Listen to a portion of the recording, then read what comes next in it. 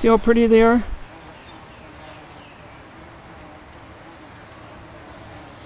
They use the sun as a reference point. The queen is the one that keeps everything hopping. Everybody says, well, she just lays eggs and lays around. Well, no, she's the momentum of it all.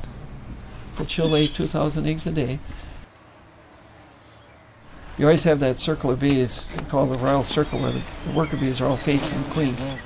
They're always around her, and they're always grooming her, they're feeding her, they're making sure she's got ample food. The honeybee is the one that's the workhorse.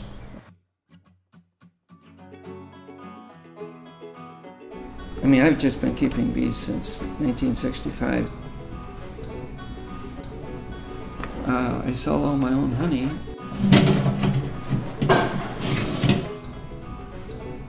Take a little taste.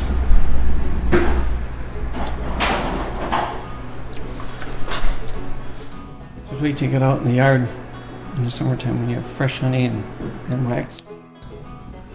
Say orange blossom honey, you have tupelo honey, you have almond honey, you have honey that comes off cucumbers, you have honey, and they all have a little different flavor.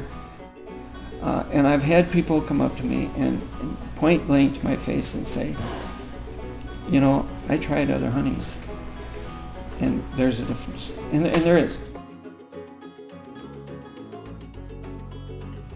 Beekeeping is hard work. It's a lot of heavy lifting, and it's agricultural. Years back it was easier beekeeping because you didn't have all the, problems, with the colony collapse and the mites and so forth.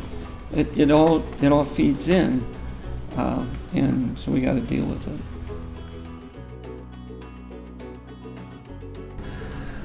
Our crops have changed.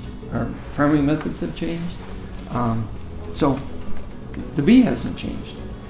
The problem comes in with spraying is that, especially aerial spray, the stuff gets on the leaf and the bees pick it up and drag it back.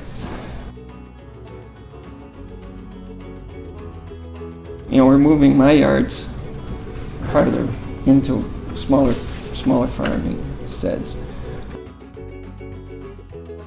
We have some organic farmers. We're getting more CSA farms, which help.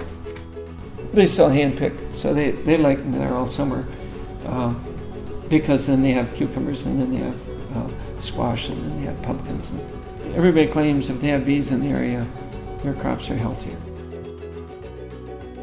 So yeah, it's changed. It's changed a lot.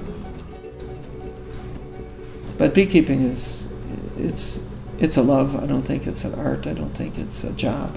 It's a love.